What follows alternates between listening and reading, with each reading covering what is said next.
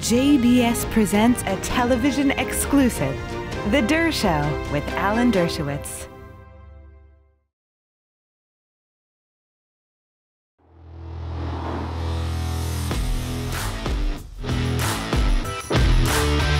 Welcome back to the Dershow. We got a lot of really good reaction to yesterday's July 4th special podcast, where I went over the founding documents of American history, leading a letter from George Washington, the Declaration of Independence that still sits behind me, and other letters and books and documents founding the country on July 4th. I enjoyed doing it, and apparently you'll see from some of the letters later, lots of other people enjoyed it as well. Today we move overseas and we cross the Atlantic Ocean. And we moved to Israel, where the United States recently did a forensic study and came to some conclusions about who killed the Palestinian journalist Shireen Abu Akleh. But just to coordinate with yesterday's show, I will show you, this is also a Declaration of Independence. This is Israel's Declaration of Independence, an original copy of the announcement that was made in 1948, declaring independence from Great Britain, much the way the United States declared independence from Great Britain. And to also put Israel in context, my new book has just come out, The Price of Principle. And the first blurb on the back of the new book is, "Mazel tov to Alan for his important 50th book about the frightening devolution from principle to partisanship."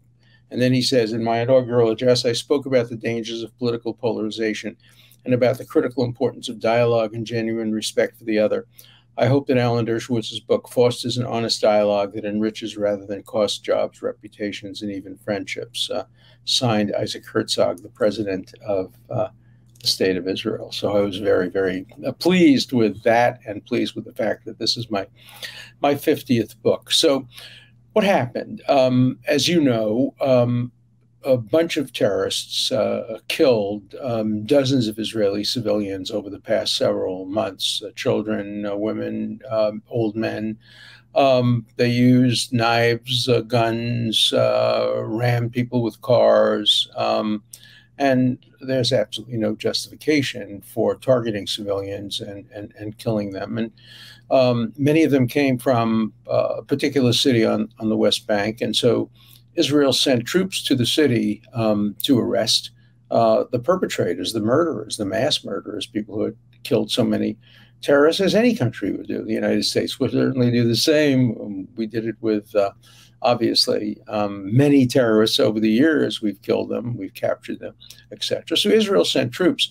And instead of just allowing the troops to go and have search warrants or do whatever they do to try to capture the terrorists, the criminals, Palestinian militia members shot back at them, and there was an exchange of fire back and forth. And the journalist, Shireen Abu Akleh, was killed. She was shot in the head by a bullet. The bullet then hit her helmet. She was wearing a helmet. She died.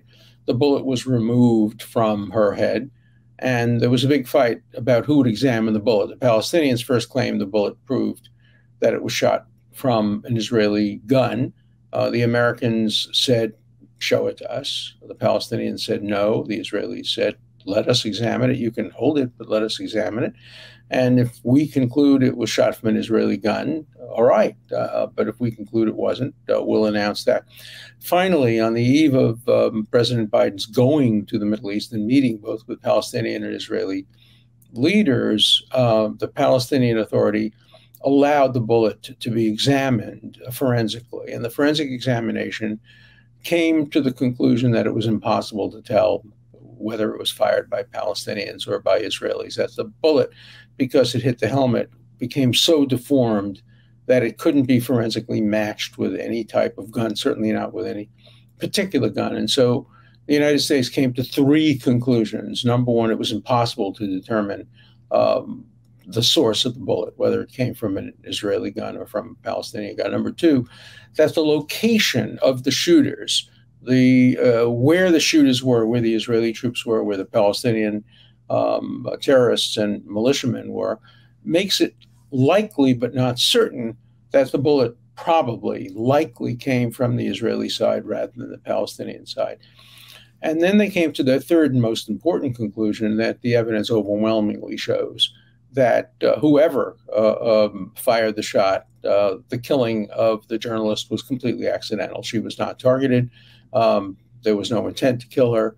There was no knowledge that by shooting, it was a result in the death of a journalist. It was just an accident. Journalists who deliberately get into harm's way, as they do in Ukraine, as they did in Afghanistan, as they did in many parts of the world. Dozens and dozens of journalists are killed every year, but rarely does it make the front page and the top news as it does when Israel is involved, because Israel gets exceptional, extraordinary, unprecedented attention from the media, from the international community, whatever it does, whether it does wrong, whether it does right, or whether it does something that's inconclusive. And so the most important conclusion the investigation made was that it was not a deliberate shooting, that it was an accidental shooting. It was a tragedy, not a crime. That should end the matter, but it didn't. The Palestinians rejected that finding and said, no, this is part of a long-term policy of Israel, always targeting journalists and killing them deliberately. Not a word about terrorists targeting Israeli children, babies, mothers, grandparents. Not a word about that, but the claim that Israel targets Palestinian journalists. That's obviously not true. There's no evidence to support the claim that they ever targeted, and nobody's ever proved it, and nobody's ever even presented any evidence of it. But that evidence is not important to the Palestinian leadership. They will always blame Israel for everything.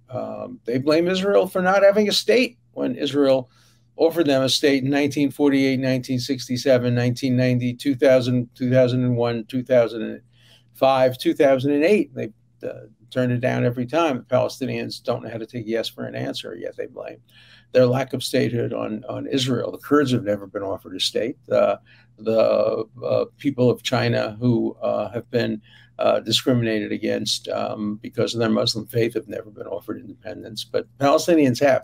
But in any event, they blame it completely on Israel. This will make Biden's trip to the Middle East a little harder, because he's going to get a lot of criticism for the American study.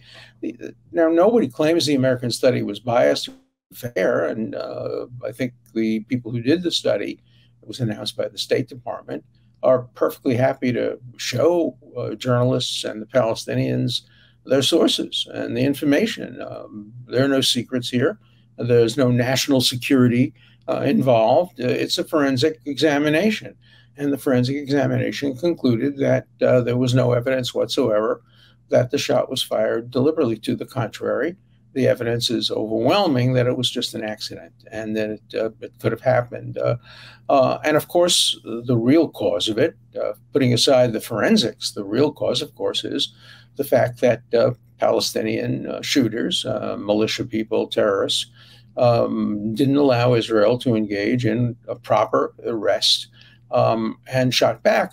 Imagine the context of an American situation. Let's assume there is a terrorist hiding out in downtown Chicago, having shot 10 people, and the police go in to try to arrest him, stop him, and instead of the local folks in Chicago, say members of the Crips or Crits or some, instead of them allowing the police to go in and arrest the suspect or interrogate the suspect, they begin to shoot at the police. And the police shoot back. And in the course of that exchange of fire, a Chicago Tribune journalist who happens to be covering the event and purposely put herself or himself in harm's way gets shot and killed. It really doesn't matter whose gun the bullet came from. The people who shot at the police are at fault. By the way, that's the law as well as morality. Under the felony murder rule, which I taught for 50 years, if you have an exchange of fire and felons shoot at police officers, and the police officers shoot back. And in the course of that fusillade, a police officer accidentally kills an innocent civilian. Guess who's guilty of felony murder? Not the police officer, but the criminals who fired at the police, causing the police to fire back. That's the law of felony murder. There's a case in Pennsylvania called the Red Line case, which is one of the leading cases on that. But there are cases all over the states that make the same ruling. So under American law, under the law of almost every other state, those who start the felony of shooting at police are responsible for the death, regardless of whose gun the fatal bullet came from.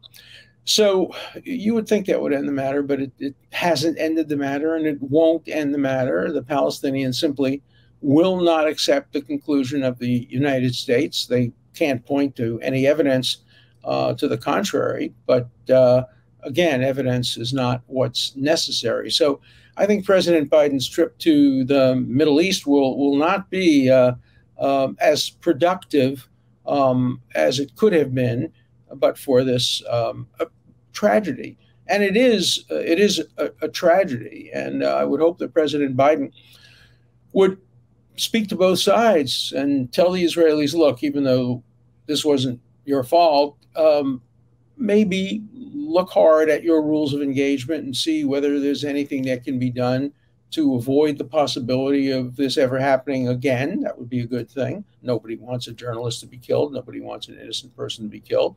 And then he has to turn to the Palestinians and say, you gotta stop terrorists from coming into Israel and murdering civilians. And you have to stop terrorists in Jenin and other places from preventing Israeli police and Israeli armed forces from enforcing the law, which they're entitled to do to stop terrorists. And you certainly have to stop your pay-to-slave policy. Today, the Palestinians essentially pay terrorists to kill Jews. They offer them money. They offer the family money. They make heroes out of them. They name streets after them. That's called inciting terrorism. That clearly is something that contributes mightily to the terrorism around the world. Imagine how we would feel if terrorists who targeted the United States were paying the terrorists to do it and rewarding them. And if they were killed, as many Palestinian terrorists are in the course of killing Israelis, their families are rewarded. They're given homes, they're given money, they're paid stipends, their posters are made of them, streets are named after them. That only will increase terrorism. Now, some people call it a cycle of violence. It's not a cycle of violence. It's a one-way street. It's not a cycle. It's a straight line. The Palestinians cause the violence. They are the ones who engage in terrorism.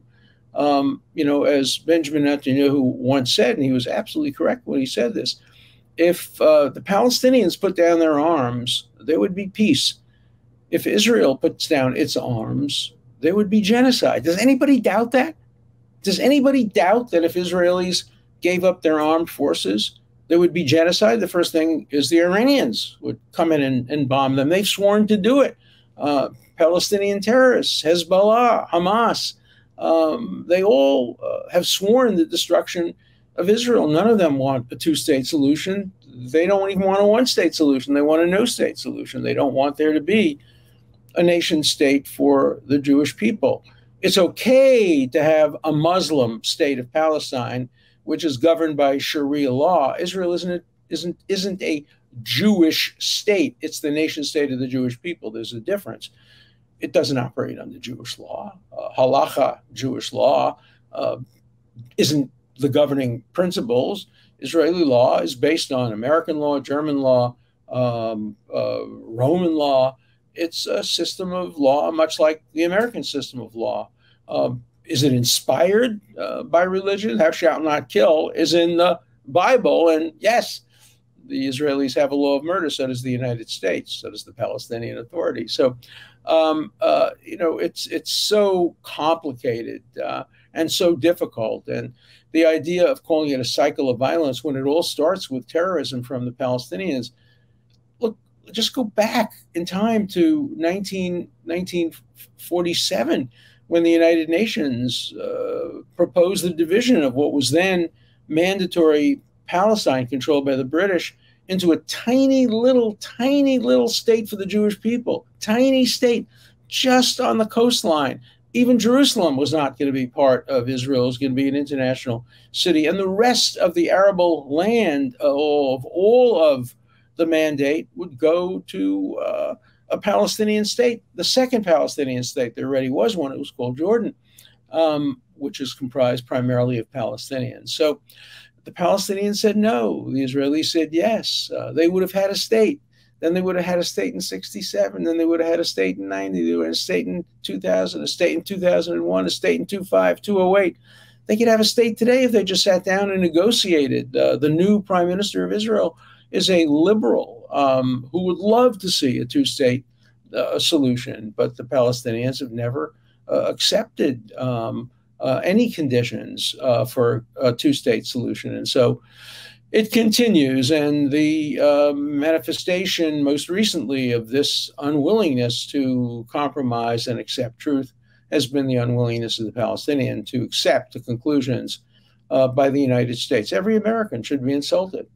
Every American should be upset that the Palestinians, to whom we give so much money every year, refuse to accept the conclusions of an American forensic examination announced by the State Department. But that's the way it is. I know I'm going to get some bigoted emails about this. And, anytime you mention anything relating to Jews or Israel, the bigots creep out from under the rocks. But I hope there will be people there who will be thoughtful and really understand that the fault here is in one direction. Is Israel faultless? No, of course not. Is any country faultless? Is the United States faultless? I love America. You saw it yesterday with my adoration of America's founders, even though they were obviously not without flaw.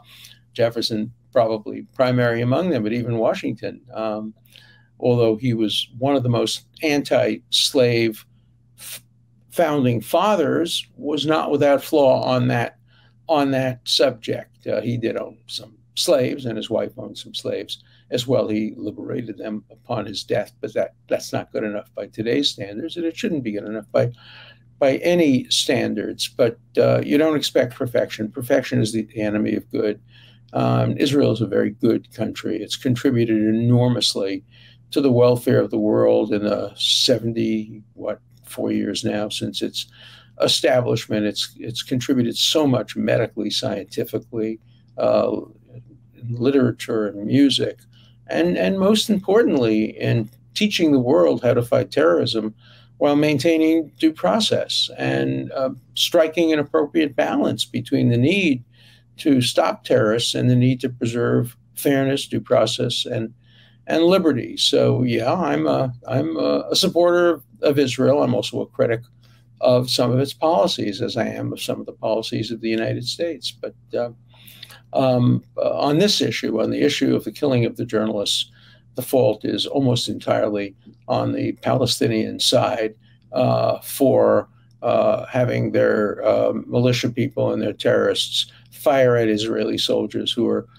acting lawfully and legitimately and proportionately, and the result of which was the tragedy of this woman being killed. A great memorial to her life and her death would be if the Palestinians would stop encouraging and inciting terrorism, and then we would have fewer and fewer deaths, including fewer deaths of journalists. So let's turn now to some of the letters from yesterday, and yesterday's letters are quite remarkable because they actually contain some praise. I mean, mostly the letters are, you pedophile, you Jew, you this, you that. Either we can't listen to you because you voted for Trump, or because you defended Trump, or we can't listen to you because you voted for Biden. Nobody wants to listen if they don't agree with everything you've done. Today, it's a little different. And And let's see what some of these letters have said. Okay, here's an interesting one. Thank you so much, Professor, for sharing your treasures with us and for exuding your love of country on the 4th of July. I also appreciate your reassertion of putting principle above politics. That's my new book. That is the essence of productive discussions and debate that keeps the U.S. strong. A rare praising letter. Ms. Dershowitz, happy July 4th. You are one of the few people that understand the American constitutional history and how a republic should function as it's meant to function. Caveat, defending the U.S. Constitution is no doubt making you a lot of powerful enemies. I have to tell you, today, defending the Constitution can get you canceled. Literally can get you canceled at universities. If you say equal protection, oh, no, we don't want equal protection. We want preferences. We want preferences based on race. And if you talk about equal or meritocratic or any of that, you're canceled. Dershow may not agree with you on some things, but you're a great American with a passion for truth. Please do more episodes on the history or legal history to educate me and bring us together. Have a great 4th. A lot of those. One, not really in a patriotic mood. Lincoln himself couldn't salvage this mess. I don't know. He did a pretty good job in salvaging the mess that resulted in the Civil War. You know, I often wonder what would have happened if the South had been just a bit smarter and hadn't attacked Fort Sumter, but simply had the state legislatures in each of the states say, we hereby declare ourselves independent from the United States of America. Somebody could have written an interesting Declaration of Independence, when in the course of human events it becomes necessary, you know, and it goes on and on and on and on and on. And what would have happened if they had simply all decided to leave, but no firing? Would Lincoln have sent troops? It's a really interesting question. I'm not sure I know the answer. Okay, another person praised the show. I have some questions. I always understood that Hamilton could never run for president because he was not born in the United States. No, that's not true. All the first handful of presidents were not born in the United States. Washington was not born in the United States. He was born in, colonial England. Adams, Jefferson, Madison. I don't recall, some of you will, and I'm sure I'll get letters on this, who the first, was it Tyler? The first president who was actually born in the United States, that is born subsequent to 1776, because all presidents born prior to 1776 were not born in the United States. And the constitutional rule is not a geographic one. It's not, were you born in what became the United States? It was born in the United States. And the Constitution provides for you can be the president up until a certain point. So that's an interesting historical question. I'm on the opposite side of the aisle, but I could visit with you for days. So interesting. And that this is coming from an uneducated small business owner that loves to think. You're not uneducated. You may not have a formal education, but you sound to me very educated. And if you like to think you're educated, I think, therefore I am, is a famous statement by a famous philosopher, Descartes. And you think, therefore you're educated. That's, to me, the definition of education. We were lucky back then that smallpox vaccine did more good than harm. If it killed soldiers, it would be even more likely there would be no America. Past luck does not guarantee future luck. Totally wrong as a matter of science. The smallpox vaccine was much more dangerous, much more likely to kill than current vaccines, and some soldiers did die as a result of taking the vaccines. Look, there's no free lunch. There are no medical procedures. I just had a medical procedures. This has been my year for medical procedures. The doctors know I'm a lawyer, so they always start with a list of, this could happen, this could happen, that could happen. No, thank God, none of it happened to me yet. But there's no such thing as a risk-free medical procedure, whether it be a vaccine or anything else. It's a matter of cost-benefit analysis, and nobody should be forced to undergo medical treatment that is designed to benefit them. But Just today, when I was on the way to my doctor to have a checkup, we got into the elevator in the hospital. There's a big sign: you must wear masks. Masks are not permissive; they're mandatory. And there was a guy in the elevator standing right next to us that wasn't wearing a mask. And so my wife very politely said, "Sir, could you?" He had the mask, but it was tucked in. "Could you please put the mask on your face?" And another guy who was wearing a mask starts screaming at me, "Oh, what are you doing? You're trying to rule the world. You can't tell us what to do for our own good." And I said, "I'm not interested in your own good. I'm interested in my good. I'm not interested in whether you're protected by wearing a mask. That's your business. I'm interested in whether I'm protected by your wearing the mask. Oh, you're trying to control the world, etc." That attitude still prevails. People don't understand that the mask and the vaccine are not intended only to protect the person wearing the mask and getting the vaccine. Otherwise, I would not defend it. It would be, in my view, if not unconstitutional, certainly inconsistent with John Stuart Mill's approach to liberty, which is an approach I take. But because masks and vaccines are designed to protect other people, I generally think people should have them. Whether they should be compelled or not depends on circumstances. I wrote a book about that, too, the case for vaccine mandates, which was obviously controversial and would be controversial with many of my viewers and listeners. This is related to that. I wonder how that paragraph about inoculation, the Washington letter had a paragraph how important it is to inoculate the troops, might have been different if it was Jefferson who had Washington's ear instead of Hamilton. It's a fascinating question. Hamilton was, of course, much more conservative by today's standards. It's very hard to judge who's a liberal and who's a conservative, but was much more conservative than Hamilton, and more of a libertarian than Hamilton. So I'm not sure I know the answer. I think it would have been the same, but I'm not positive. See you next week.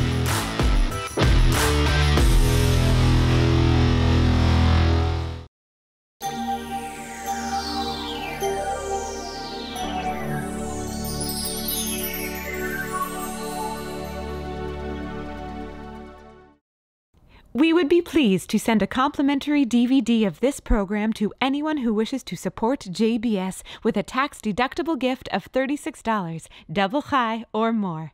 Simply visit the JBS website at jbstv.org and click on the Donate button to make a donation by PayPal or your credit card. And please indicate the program for which you would like a DVD. Or you can send your tax-deductible check to JBS, Post Office Box 360, Stamford, Connecticut 06904. Or you can call the JBS Pledge Line at 833-MY-JBS-TV. That's 833-695-2788. And again, please remember to indicate which program you would like to receive with our compliments. We thank you for your kind support.